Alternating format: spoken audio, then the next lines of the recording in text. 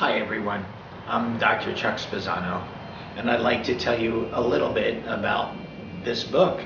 The Mirror of Your Soul is both a practical book and an informative book.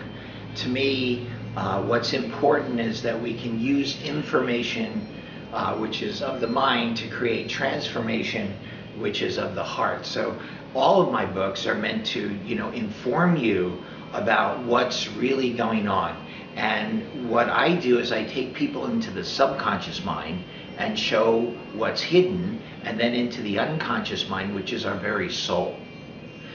Now, what this book does is it shows how everything in the world is a great mirror. And that basically, if you want to change things, you don't go and start, trying to change a mirror. If you didn't like the movie on the screen, you wouldn't go up to the movie screen and try to change it. You would go back to the booth where they're shooting the movie. You wouldn't, just necessarily go up and try to change the mirror. You change the man in the mirror. You change yourself. And how you change yourself that reflects the world is what makes up the world is our wishes, our thoughts, and our self-concepts.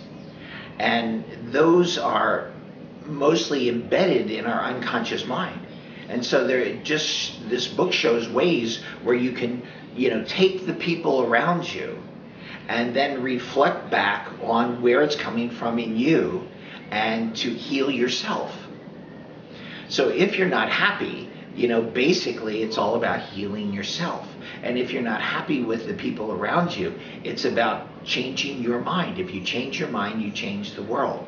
So the book has all kinds of methods and techniques about doing that. Having been a therapist for 42 years, for me it's important that, as the Native American sun bear said, it has to grow corn. It has to be practical. It has to be something people can use in their everyday lives to make a shift for the better, because there has to be a better way.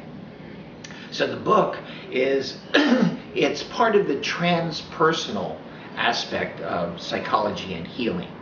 It recognizes that we're essentially spiritual beings, and that we're learning how to be happy and to love more and to have a better life and have a better life for those around us.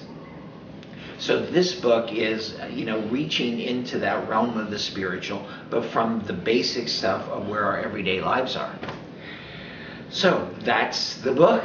And on this upcoming tour in Europe, I'll be in Basel and for a lecture in a 3-day, Basel, Switzerland, and then in Munich for a lecture and a 3-day, and then I'll be in Frankfurt for a lecture in a 1-day, and then I'll be in Bonn for a lecture in a 3-day. And so during that time, this whole theme develops.